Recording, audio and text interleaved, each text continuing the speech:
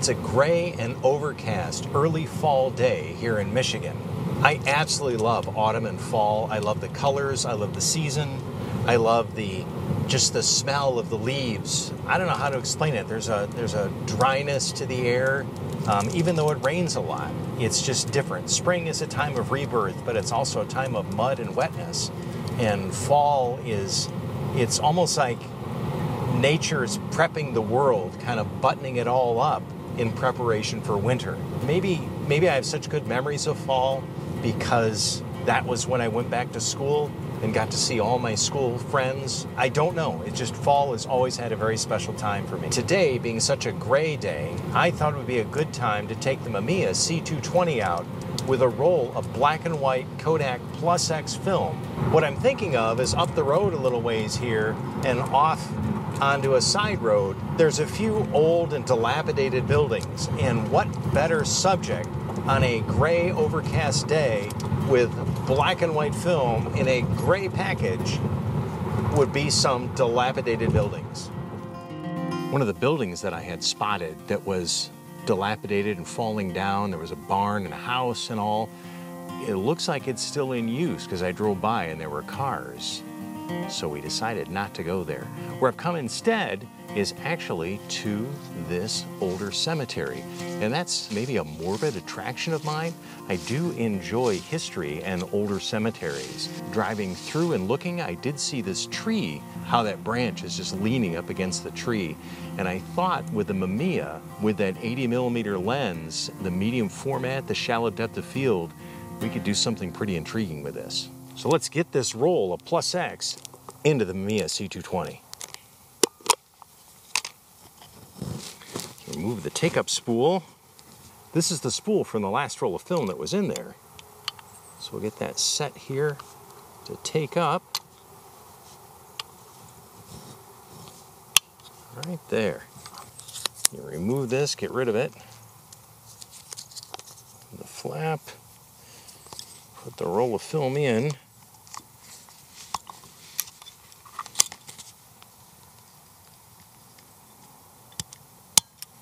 Lock her in.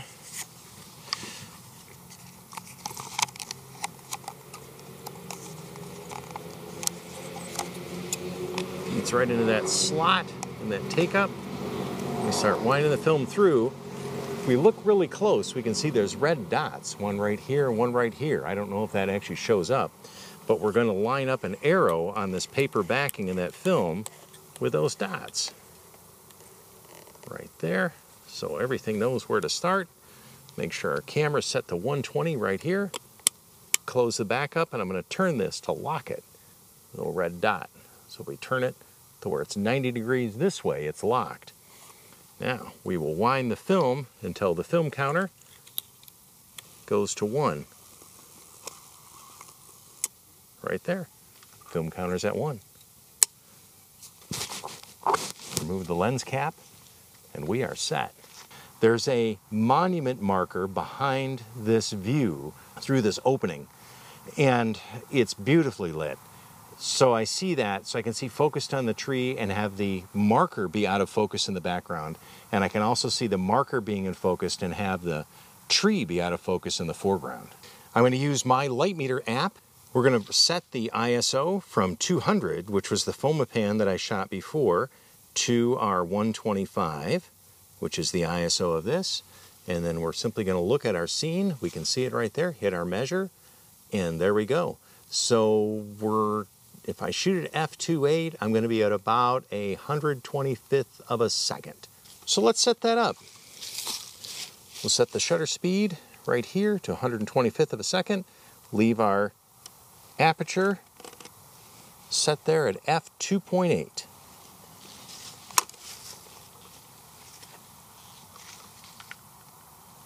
Remind me where I set my glasses. Cock that shutter. This first one, I'm focused on the tree.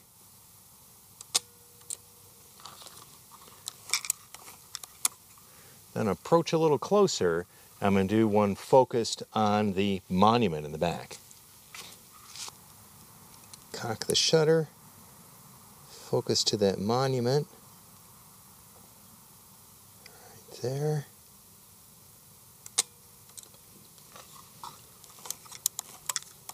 I'm going to take a quick look to see if there's anything else worth photographing as long as we're right here.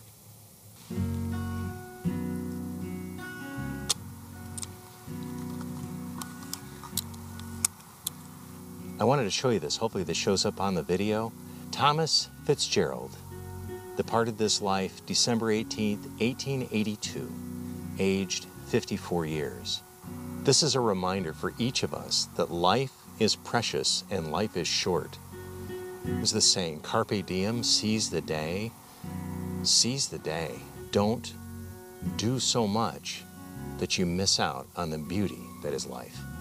Some of you eagle-eyed folk may have noticed that I was wearing a little pin, a little camera pin, and I don't have it right now.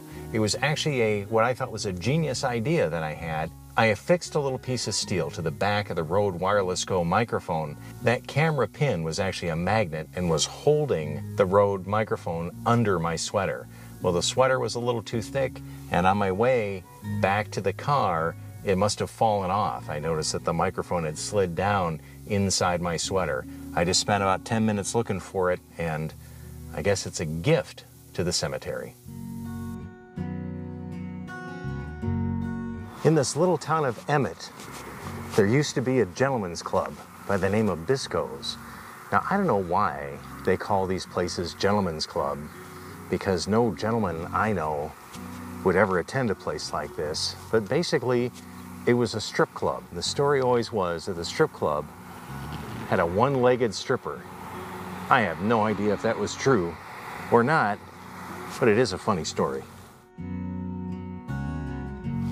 Yeah, this is just as amazing as I had hoped with some of the old building here and all. Let's get some shots.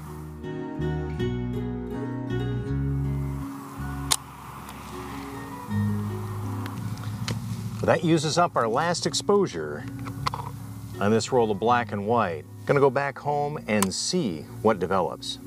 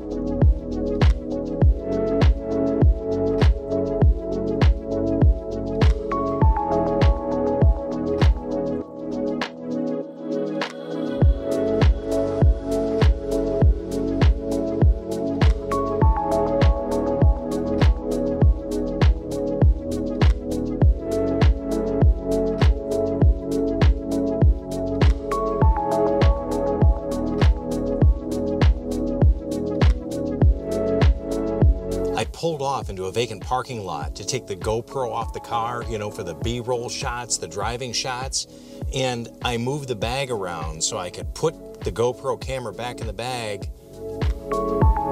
My little camera, my little magnet was laying on the car seat. I didn't lose it after all.